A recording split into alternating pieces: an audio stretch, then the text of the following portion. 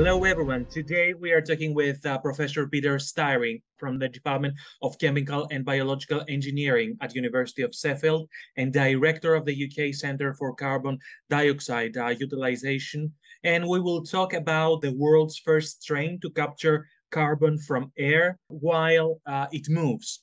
Hi, Peter. How are you? Hi, good, thank you. Good to talk to you. Thank you very much for that. Can you tell us how this system works? Yeah, so this is a sort of international project, a multi-investigator project. The idea is that when the train moves, and particularly when it brakes or comes to a stop, it loses a lot of energy. And the idea is that we use that energy in a regenerative mode, like you see on Formula One cars in the KER system or in hybrid cars.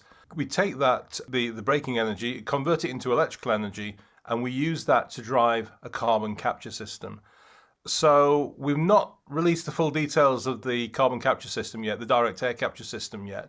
That's coming up in the next couple of weeks because this is a new technology that has been developed over the last 10 years or so. But we want to get the system up and running in a fully operational way before we go public with it. But it's a new way of carbon capture directly from air. It's much more efficient. It uses a pressure swing technology rather than temperature swing, so we can drive it electrically, which is where the regenerative braking from the rail system comes in. Obviously, it is rather innovative technology. Of course, we have heard about other, more conventional direct air capture system. Which do you think is the main difference between all these conventional traditional direct air capture systems and this particular one? There are a lot of differences. The main one is that it's a purely pressure-driven system, so you don't have to put any heat in there to do the desorption of the CO2 once it's been captured, which means that you can do a very quick cycle time, so adsorption, desorption time of minutes, a couple of minutes. It's also very small and compact, which means in the case of the CO2 rail project, it's portable, which means we can put these onto rail cars with relative ease. The other thing is it's very simple. I mean, the key to good engineering is to make something as simple as possible so that it's easy to mass produce and it reduces the expense.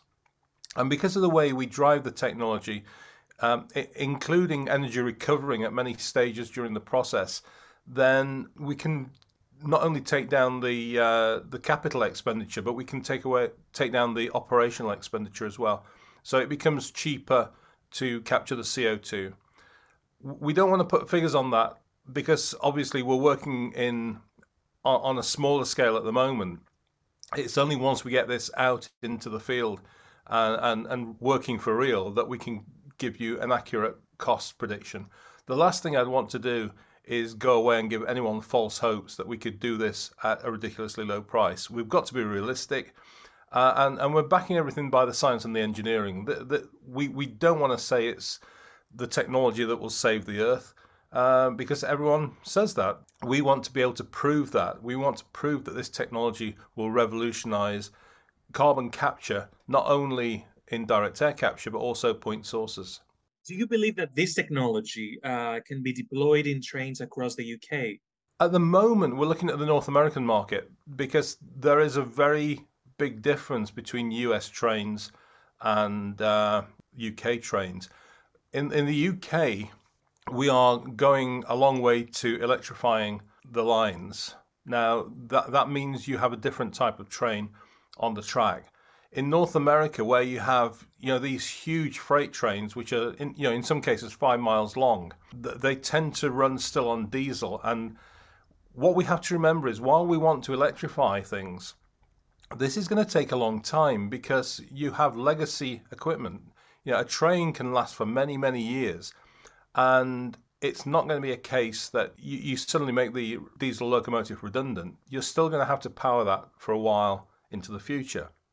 By putting a direct air capture system on there, you can, using different approaches, either capture the air from the train, from the atmosphere as the train moves along, or you can capture the CO2 that's produced by the diesel engine by coupling the exhaust of the engine into the capture system.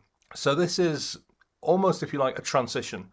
We're not saying that everything should move to the CO2 rail car today.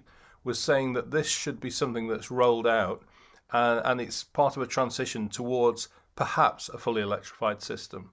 Is it something that you have probably estimated during this research? Have you estimated how much carbon can probably be captured during, let's say, a 3 hour or a 5 hour train journey? We have lots of different figures that will give you lots of different answers. It depends on the size of the system. Using the current system we have in the workshop, we can capture, on the current system, it is around 250 kilograms per day. If we go to the system which we're developing, which will be ready in a couple of months' time, that will be 1 ton of CO2 per day. But that's a really small system. That has a surface area of about 2.5 square meters. You can then put as many of these modules into the carriage as you see fit, and you can scale the capture accordingly. So it really depends what the requirements are, what the capacity is, how many carriages there are in a train. So it's a very open-ended question. When do you think, just a rough estimate, when do you think that we could probably see this technology in real life? So working with Eric Bachman from CO2 Rail, the CEO, he's looking at the end of Q1 2023. So, you're looking 6 months into the future. This is a technology that exists in the workshop. The system that we have at the University of Sheffield is now on a trailer, so we can hook it up behind a truck and we can move it to any location. In fact, we could even use it to do direct air capture on a motorway or a road if we really wanted to. So it's just a case of getting the finance in place. The system to build is relatively low cost because we use well-established engineering techniques. So we could actually have the first prototype running within 6 months. And my final question for you, Peter, is how important do you think that these technologies are for transport decarbonization, and especially for the UK?